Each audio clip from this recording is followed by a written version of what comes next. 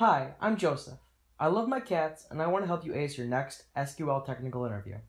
Today, we have an SQL interview question about mistakes made during an interview. This question shows the importance of asking questions during a technical interview. Every question shown in this video is available to you for practice on the Scratch platform. Before I start solving the problem, I'll show you how to use the Scratch platform. In the top left, we can select our database, schema, and table using this drop-down. Below that, we have access to Scratch's educational content. This is where you'll be able to select from any one of our SQL interview questions or have one randomly selected for you for practice. You can write your query in this box. Let's select all from. And when we run this query, our results appear below. With that, I can start working on the problem.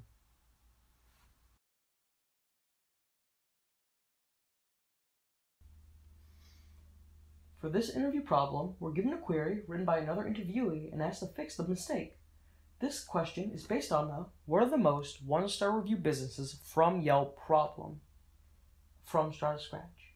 You can access this problem here in the bottom left by typing in the name of the problem, most, 1 star, and clicking. To fix this query, we'll need to understand it. We'll go through the table and through each clause of this query, and after that, we can fix this query. Let's start by looking at the table. It's important to start each problem with an understanding of the table. We can develop that understanding by asking the interviewer about what each row and column of this table represents. In this case, they would say, each row in this table represents a single business on Yelp. The business ID is the unique ID for each business. The name is the name of the business. We have some columns representing the location of the business. The stars column is the average number of stars per business. And the review count column is the number of reviews that business has received. Okay, so now that we know that, we can start to look at the interviewee's query. The first clause of importance is the where clause, which returns a table with only 1-starred businesses. This makes sense because we only care about the 1-starred businesses for this problem. Next, the table is passed into a group by clause based on the name column. In the select statement, the stars are passed into the count function. These two clauses together are used to count the number of 1-star rows for each business. As we can see from the results, McDonald's has 55 1-star rows. There's 55 rows where the name equals McDonald's and stars equals 1. The result of this query seems correct, but they're not. You may have noticed the problem. This query makes the assumption that each row represents a single review. If I replace the name column with the business ID column, which is uniquely identifying, we can see the expected result. So I replace the name with business ID. So we're grouping by the unique ID of business. Now, each business only appears once in the table. And that is the reason the interviewee didn't Each business appears once in the table, and the reason the interviewee didn't catch this error is that there are multiple businesses with the same name on Yelp. If they had asked the interviewer what each row represented exactly, they would have caught this mistake. During your interview, remember to ask your interviewer questions like, does each row represent a single review? Now that we understand the interviewee's mistake, we can fix the query. We'll want to return the businesses that have the most 1-star reviews. This is the same as returning the businesses with an average of 1 stars that have the highest review count, and we can describe this easily using SQL. First, we'll write out a basic query. We're going to add a select statement. We know that we want the business name and the number of 1-star reviews, so I'm going to add that now. I'm just going to put the name column and the review count column, which I will rename to reviews, and I'll get all of this from the datasets.yelp businesses table.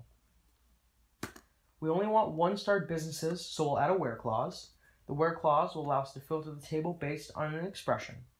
For this problem, the expression we'll use is stars is equal to 1. This expression will only match one-starred businesses. I'm going to run this query to check my work. So each one of these businesses should have exactly 1 star as their average. We want the businesses with the most 1-star reviews to be listed first, so we'll use the order by clause. The order by clause takes the name of a column and returns a sorted version of the table based around that column. This gives us exactly what we want we want the businesses with the highest review count to be listed first, so we'll add the descending clause. This gives us exactly what we need to solve this problem. To finish, I'll add a limit clause. We don't want to send every row that this query returns. As a table becomes larger, the amount of data that it returns begins to become overwhelming. It's best practice to add a limit clause to avoid this. The limit clause works by taking a number and limiting the query to that number of rows. Running this query gives us our correct answer. So as you can see, On Track is the most disliked business on Yelp with 370 1-star reviews. That's a valid solution for this problem, and we are finished.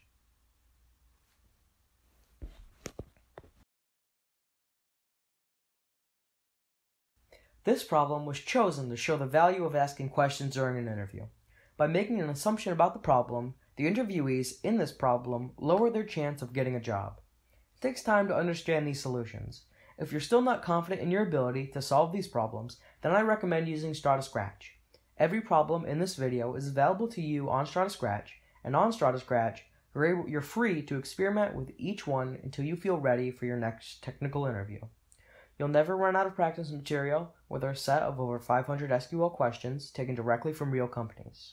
Thanks for watching the video. If you have any questions about the solutions or SQL in general, leave them in the comments and I'll try to help you.